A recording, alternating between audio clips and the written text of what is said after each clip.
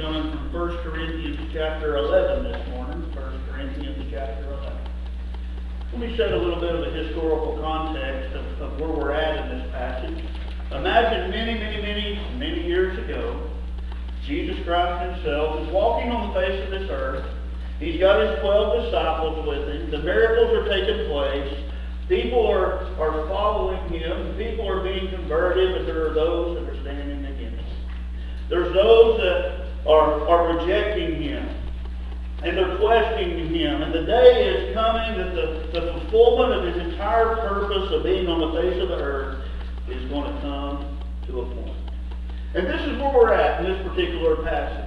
We know that Jesus, it was coming up on the Passover meal, and that's the annual sacrifice, the annual meal that the Jewish people would observe. And he told two of his disciples, he said, go before, and you'll go down into the city, and you'll find a place, and you'll set up the Passover meal. And they did. But we also know the story of the disciple that betrayed our Lord.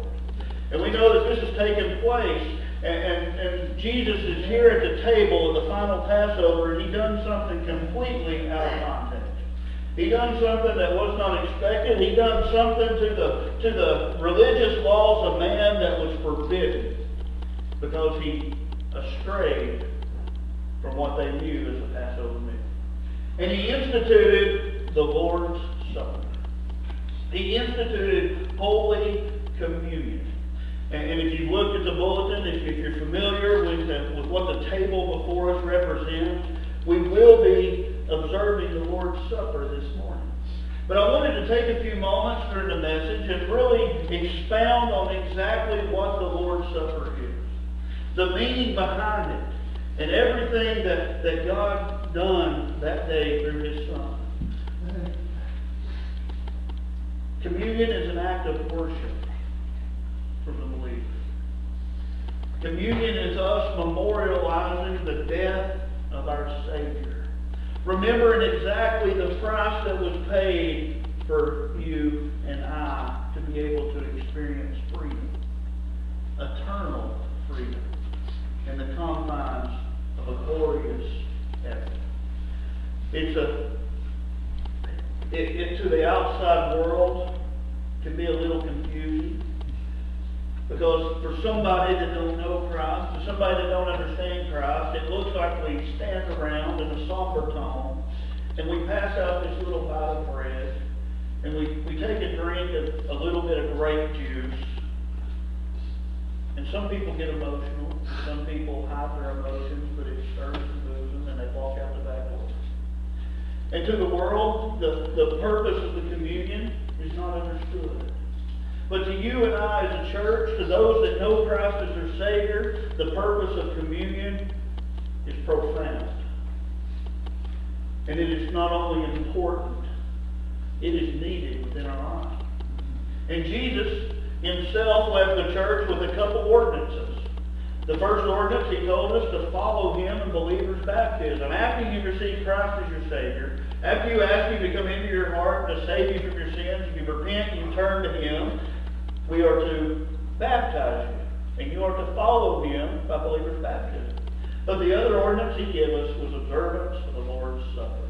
So if you will, read with me 1 Corinthians chapter 11. We're going to start in verse 23 and we'll read through the end of the chapter. Remember, they're at the table. Jesus begins to veer from the standard Passover meal. And he says, for I have received of the Lord that which also I delivered unto you, that the Lord Jesus, the same night in which he betrayed, took bread. And when he had given thanks, he brake it, and he said, take, eat, this is my body, which is broken for you. This do in remembrance of me. After the same manner also he took the cup, and when he had supped, saying, this cup is the New Testament in my blood. This do ye as oft as ye drink it in remembrance of me. For as often as ye eat this bread and drink this cup, ye do show the Lord's death till he come. Wherefore, whosoever shall eat this bread and drink this cup of the Lord unworthily shall be guilty of the body and the blood of the Lord. But let a man examine himself, and so let him eat of the bread and drink of that cup.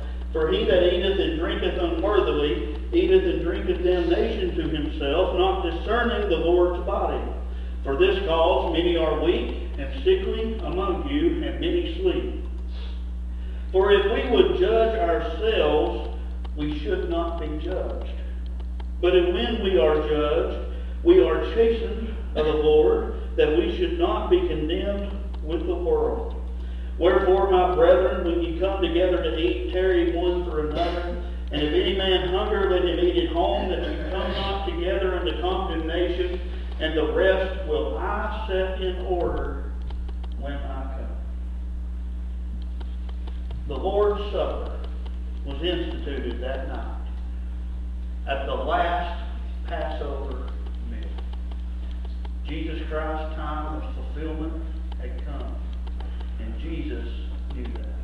I want to look at three things concerning this message. First, I want us to see what the message was that Jesus had for the disciples. I want us to understand exactly what his message was for us to hear today concerning this ceremony that we will observe in a few minutes. You see, up until that point, salvation and the sins were handled by blood sacrifices, by the priest making atonement in the temple. And up until that point, that they would come together and they would bring the best that they had, and they would bring their goats and their sheep and the acceptable animals for sacrifice, and they would offer them as a burnt offering or as a blood offering before the Lord. And the high priest would take care of that for them. But there had come a time where we learn in this passage, in the 25th verse, that there was a new covenant coming into play. What was that new covenant? The new covenant was a sacrifice that is beyond all sacrifices. It was not just a sacrifice that is beyond all sacrifice. It was a sacrifice that would suffice any further sacrifice. It was our Lord and Savior Jesus Christ who came to this earth, that took on the body of man, took on the flesh of man, lived as man, rejected sin, rejected the temptations of the devil. He lived as a man, but yet he sinned not. And when it come to the day that he knew he'd be laying his life down on the cross, he made a new covenant with the world. He made a new covenant with you. He made a new covenant with I, that no longer would blood have to be shed for the remission of sin. Why? Because his blood was shed for the remission of sin. He wanted them to understand that the bread that he was using was a symbol of his body that he was allowed to be broken. He wanted them to understand that the cup, the drinking, would be a symbol of his blood that he would shed, and that nobody can receive salvation without the blood of Jesus. And we sung the songs today, and they were focused around the blood of Jesus. What can wash away my sins? Not your money, not your good deeds, not prayers from anybody else, but it's the blood of Jesus that can wash away your sin. It's the blood of Jesus that gives you your salvation. And that is the whole point of the message of the Lord's Supper. It's a message to those that don't understand that the sin was paid for because Christ allowed himself to be broken. It was paid for because he shed his blood, and every last drop of it, I believe, for you and for I. And he sat there at that table that night, and he told his disciples, this is the bread. And he broke it. And he said, this is my blood, and I'm giving it to you. There was a new covenant. Christ himself became the sacrifice. The old covenant had washed away. It was not needed any longer. Sin was still a part of the world. Sin is still a part of the world today. And we allow sin to come into our life, and if we've never trusted Christ as our Savior, the Bible tells us that we are as lost sheep. But we're not in his flock. We're not in his family. But he died and he paid the price for us to be there. And all you have to do today, if you're struggling with that, if you don't know that you're saved, if you don't know that you have eternal security, that you're going to spend eternity in heaven, Jesus died for you. His body has been broken and his blood has been shed, and we're going to remember that today, that this may be your day to come to know him.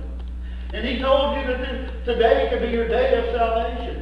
That all you have to do is pray and confess with your mouth and believe in your heart And that is a true repentance and a turning of your sin, and thou shalt be saved. For whosoever shall call upon the Lord shall be saved. From the poorest of the poor to the richest of the rich. It don't matter. He died for you.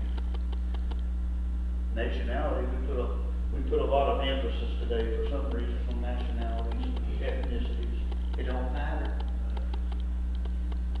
I hate to break it to you, Americans, but we weren't the first people on earth.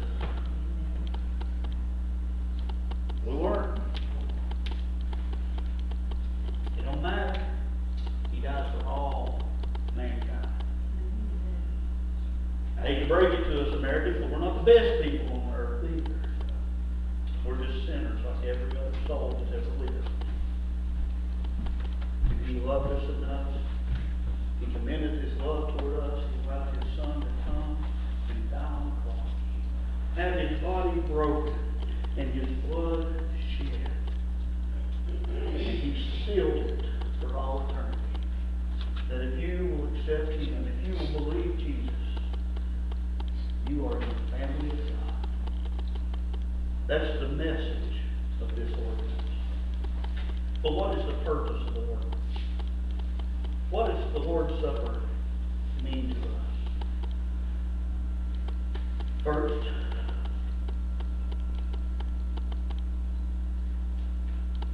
it allows us to go back and remember what happened. Sometimes we need to be reminded. Sometimes we get kind of high and mighty on ourselves. We don't mean to. Yesterday I enjoyed being able to participate in American Legion Oratory Contest. It was good to sit there and be reminded by them young people of the principles and the foundation that our little country was founded on. Christians, sometimes we need to be reminded of what Christianity is all about. And without the broken blood, or the broken body and the shed blood of Christ, why would we even be here? We wouldn't. And this ordinance allows us to look at 23 through 25. It talks about Jesus being betrayed, His broken body, His shed blood. It allows us to know and to be reminded what He paid. I don't want to bring emotions into it. But Christian, if you don't get emotional during the Lord's Supper, you need to look at your heart. I don't care if you shed a tear. I don't care if you cry. That ain't emotion. It's in the heart. But when you take that little bite of bread, and when you drink that little cup, do you understand what we're doing? If you remember what it was that our Savior paid for you, you'll understand the purpose of communion. Some people observe communion every time they go to church. Good for them.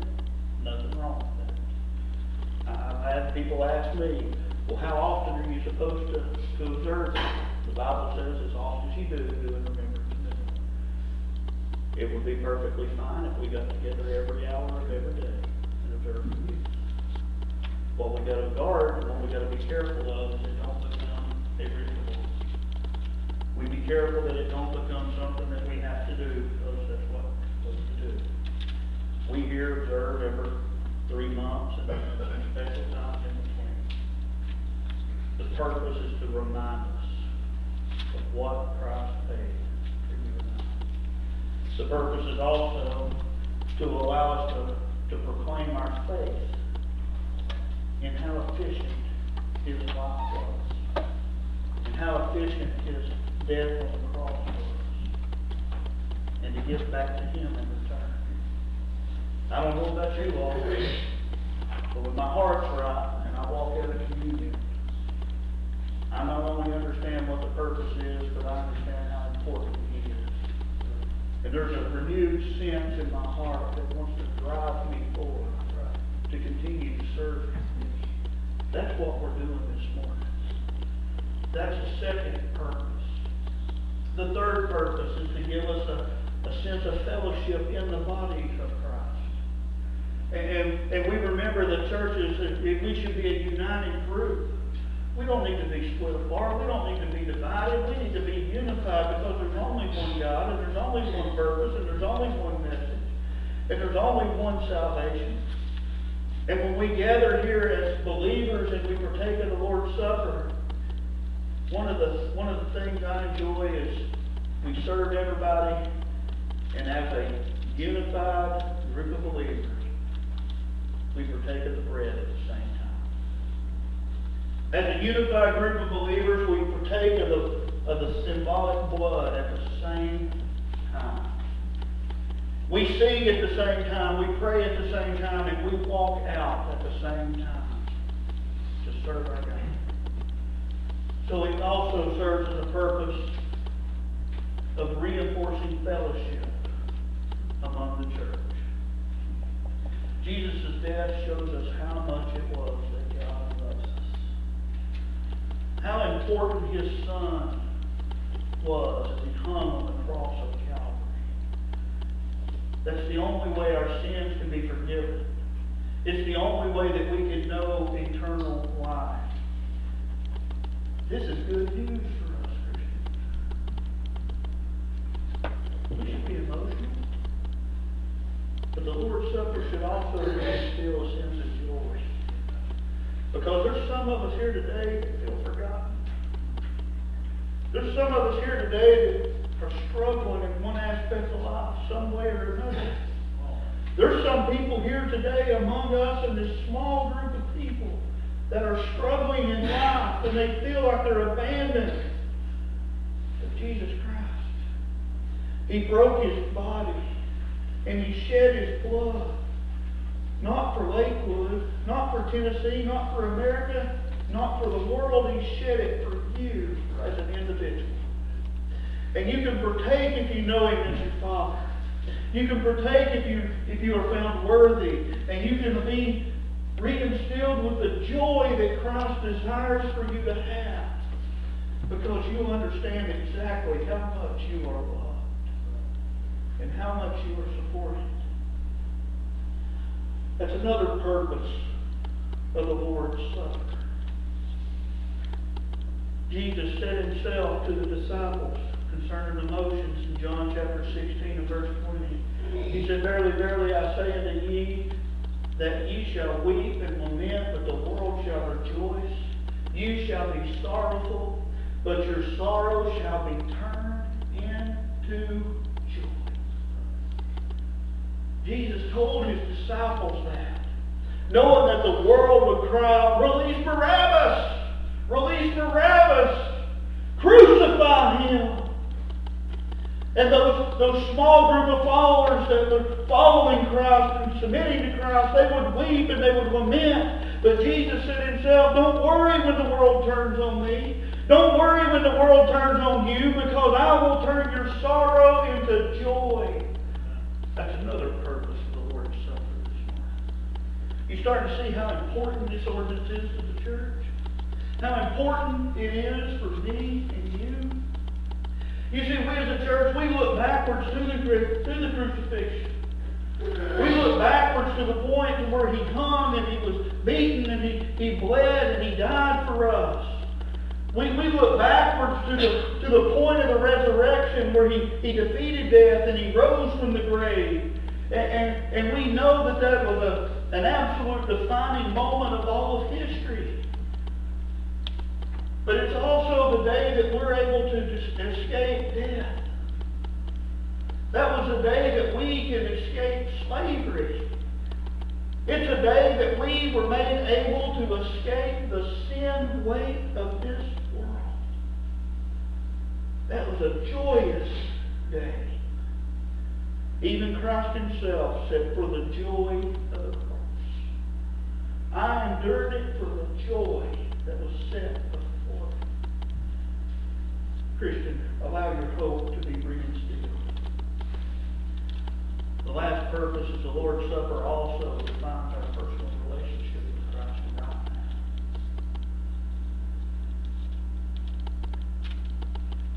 We continue to participate in the death of Christ. Why? Because He told us take up our cross and follow Him. We participate not only in His death, but we participate in His life. We'll observe the broken body. We'll observe the shed blood. But Christian, allow that to remind you that He done all that for you. He also done it for the people around us. And while we take up our cross and follow Him, we have been given the responsibility, we have been given the awesome responsibility of sharing that message with the world around us. How will they know if we don't tell them? The meaning of preaching the gospel of Christ. I'll use Billy Graham as an example. He got a lot of attention by the media, but did he ever get, or did his message get any attention in his death? Very little. They would talk about America's preacher passing away. They would get on there and they would say there'll never be another preacher like Billy Graham. You hear what they're telling? You hear what the world is saying? They're saying this great preacher died, but there'll never be another one like him. Hope is gone. How many times did you hear the news talk about the times he told people, if you don't repent of your sins, you're going to hell. But you don't have to go to hell because Jesus Christ died for you, because He loved you, and all you have to do. That wasn't on there, was it? But yet, for all the years of His ministry, what was one thing Billy Graham was known to preach? The gospel of Christ. Go back, pull up some of his manuscripts, and read his messages. He was not a simple-minded man, but he had a simple-minded message. And he stood firm. Same message we're tasked to give to the world today. Allow community to reinstill where we're at in our personal relationship. And the last thing I want to look at is the order of community. The order of this service. First, you have to be saved. Some churches hold what in the Bible schools they teach you to be closed communion. There's nothing in the Bible that promotes that. We don't do it here, we never will. And as far as I'm concerned, I'll never be a part of it. Because we don't have a communion service in the Lord's Supper for only members of Lakewood Baptist Church. That's not what the Bible teaches. But the Bible does teach very clearly that it is for only those who know Him as their Savior. It teaches that if you repented of your sins, you understand that He's the way of salvation, you could accept Him as your Savior, and that's the first step to being able to participate in the Lord's Supper. The church, a lot of churches stop right there. There's more to the requirement than that. It also says under the order that you are to take part in a worthy manner. A worthy manner. That we are not to take part in a manner unworthy of Christ's suffering. Verse number 27 of chapter 11. Wherefore whosoever shall eat this bread and drink the cup of the Lord unworthy shall be guilty of the body and the blood of the Lord. Christian, what this is saying is there should be no unrepented sin in your life. That you should take time to examine not your outward appearance and not your actions or your words or any of that, but you should also examine the inward heart that only God and you know about. There's none of us worthy. There's none of us that will ever be worthy. But boy, when we fall on the throne of grace before our Lord and we give it all to Him and we surrender and we repent, Christ makes us worthy. And sometimes we fail at doing that daily. We fail at regenerating ourselves, so to speak. And the Lord's Supper instills an opportunity for us to be recalled to the point of forgiveness. Each one should put ourselves to the test. Test your attitude. Test your heart. Test the inward nature of your life. And understand what the true purpose of communion is. And find yourself worthy. Or find yourself being made worthy by God. There's a lot of people that stop right there. But the Bible don't. Talk to you about the dangers for a minute of participating in this ceremony unworthily. Because God spelled them out pretty clearly.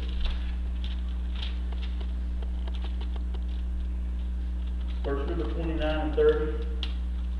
For he that eateth and drinketh unworthily eateth and drinketh damnation to himself, not discerning the Lord's body. For this cause many are weak, and many are sickly among you, and some even sleep. Nobody believes nobody.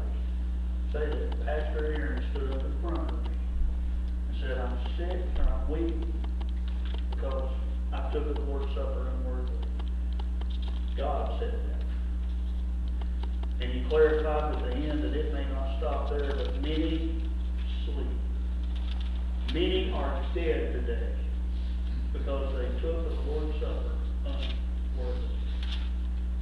See, church, it's important that we cover all this every now and then. It's important that we back up and remember what the message is. That Jesus broke his body and shed his blood for us. It's important that we remember what the purpose is. And it's important we remember who is allowed to take the Lord's Supper. There's no shame in allowing the plate to pass before you and you not take it. If you're a Christian and you're saved, it is better to not take of the Lord's Supper than to take it unworthily. There's two conclusions to this message. The first conclusion is how the Lord's Supper concluded. And I'm not going to take the time to go over in Mark and read the passage. But when they concluded the Lord's Supper, it says they sang a hymn together and they departed. And every now and then I've had the deacons follow me out at the completion of our Lord's Supper. And they departed out, and Jesus went out and he went into the Mount of Olives. And that's where he prayed. You want to go back and you want to challenge the Lord's Prayer? What's the Lord's Prayer? Our Father which art in heaven, hallowed be thy name. That's a model that he used to teach people to pray. That's not really the Lord's Prayer. You want to say the Lord had a prayer. You look at the Mount of Olives when he went out that night from the last Passover. When he completed the Lord's Supper, you look at how he fell on his face and he prayed to his God, his Father. The Lord's Supper didn't stop when they walked out, because the disciples would go to sleep. And he would come back 3 times and they would be asleep. But then the world would surround him and take him captive. And they would falsely accuse him. And the sentence that he gave himself, out of love for you and I, would be carried out. My question in the first conclusion is why, and this is going to be pretty good point and why. But if we truly understand that that's what we're memorializing, why do we sing a hymn, have a closing prayer, and then start laughing and cutting up as we leave? I'm not saying everybody, but often we do. Here's my last challenge concerning that. Which one of us will betray him today? Which one of us will walk out the back door after the Lord's Supper and betray him? I asked the people this morning, what disciple betrayed Jesus? Judas. He didn't. But every one of us did. Just like you and I have betrayed him. The conclusion of the Lord's Supper should technically never have a conclusion. Because we should constantly